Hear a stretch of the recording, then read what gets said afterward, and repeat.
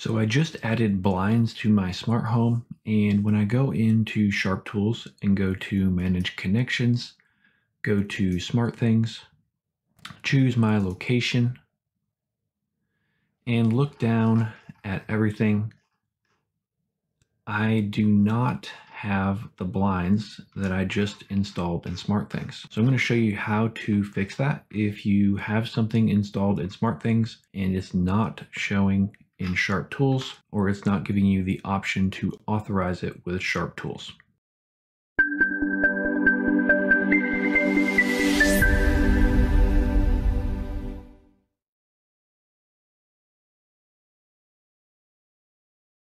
Hi, this is Justin from Simply Smart, where we make smart home technology as easy as 1, 2, 3.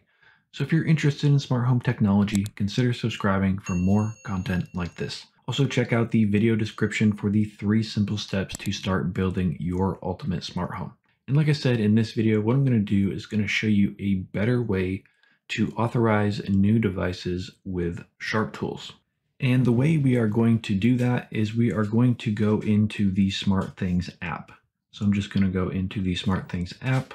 All right, so once you get into the SmartThings app, you'll just want to go over to the automation tab at the bottom. Tap on that, and you're going to have your scenes at the top, automations in here as well.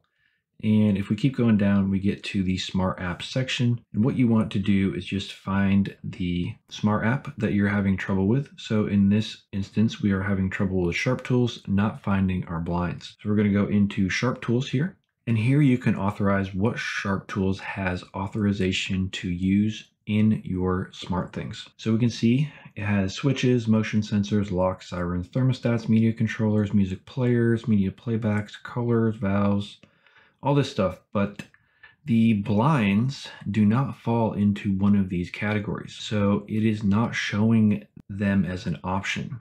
So in SharpTools, you only get this first page essentially. So what you want to do is tap the next at the bottom. And in the SmartThings app, it gives you additional options. So I'm going to tap on which actuators, and I'm just going to choose the blinds that I could not choose before, and then tap done. And then the same thing is if you have any other sensors or whatever that don't show up, that would show you all of the sensors that are available, not just the ones that fall into the categories previously. And same thing with refreshable devices, like the blinds are here again. We get them in one, we will be good. So if we tap on done here, those should now be added to our SharpTools. So now let's go over to SharpTools again. All right, so now if we go into the rule engine of SharpTools and we tap new rule here, and we're just going to say blinds test and just testing blinds. And I'm going to put in an time trigger, and I'm going to say sunset and say 60 minutes after sunset every day, 60 minutes after sunset at our home location. That's going to be the trigger for these blinds. And we're going to tap on the flow now and then put in some actions here. We're going to choose device, and now we're going to look for our blinds. So here our blinds now show up, and we want to close our blinds, and we're just going to go ahead and add each of our blinds.